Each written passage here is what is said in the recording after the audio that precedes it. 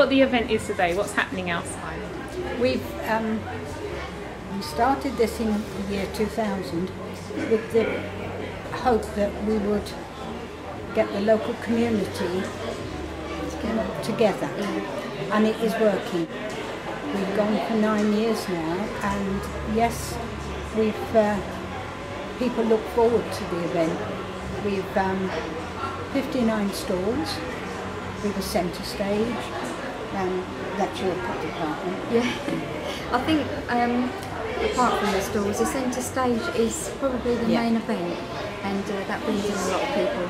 Because it is so busy, isn't it? You've got Santa over there, magician, you've got the music that you're saying, and it's just, you must be very happy that you've organised such a successful event, because it's so busy outside. It has been very successful over the last few years, Yes, and it doesn't, we're trying to do something in the summer, if we can. We have barn dances, and we had a nabber night. A nabber night, yes. Anything to raise the money, because one of our main considerations is the Christmas lights, which are very expensive. And we're just hoping we get enough money to replace them.